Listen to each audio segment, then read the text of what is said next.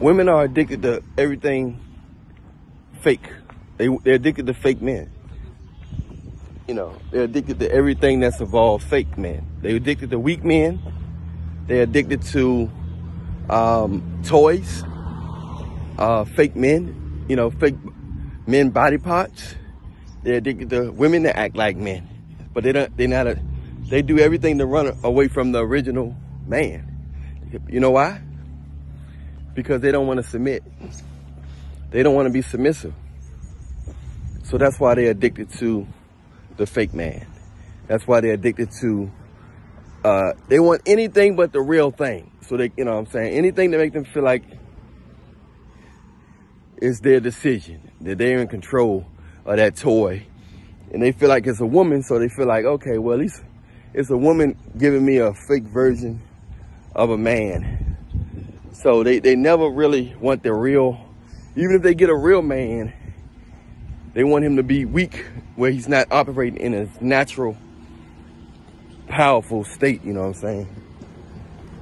So that's what's going on. They don't want real men. Most of them don't. They don't want to follow. They don't want to follow. They just don't like it. It's not into them. It's sad. It's very sad. You know what I'm saying? You know, because if they do with the divine order, God can do a lot he can do a lot when you're operating and when you're playing your part. You don't want to walk on your head, you want to walk with your legs. You don't want to walk with your head, you want to walk with your legs. You know what I'm saying? So, you got to play your part. Your legs got to play its part. Your head play its part. Your arms play its part.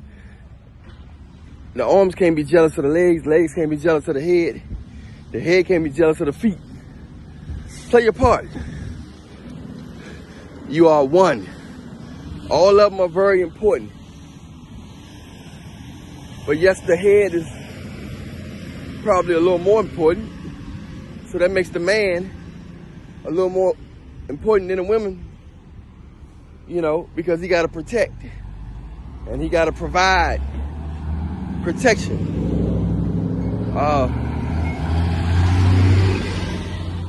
Provide don't always mean money. Provide can mean provide affection, guidance, wisdom, intellect, provide wisdom, all kind of different stuff. You know, provide ideas. So a man got to provide something. But it's important for him, even if you have a low intellect, you can have a low intellect and still be wise. It's smart people out here that's not wise. So just because you have a low intellect don't mean you're wise. So a woman can be smarter than her boyfriend or husband, but that don't mean she got more wisdom than him. You understand? So women got to understand that, yeah, she can help him by being smarter and more clever, but he may have more wisdom. And that's going to get you through at the end. That's going to have the final say so at the end. That's the end game. End game right there. But I'm out already. Now hit the like button, subscribe button, notification bell button.